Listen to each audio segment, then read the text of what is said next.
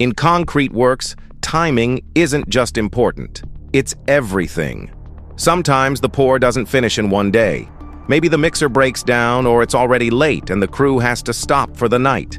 When that happens, concrete from yesterday hardens before the next batch arrives. And that's where a cold joint forms. It's that faint line where old and new concrete meet, but don't truly bond. At first it looks harmless, but over time it becomes a weak plane, a path for cracks or even water leakage. The question is, how do we prevent this?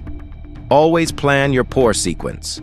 And if you must stop, choose a proper joint location, roughen the surface, clean it, and apply a bonding agent before continuing. Because in concrete, every pause leaves a mark, and that mark might become the reason for tomorrow's failure. Don't just build safe. Engineering is interesting,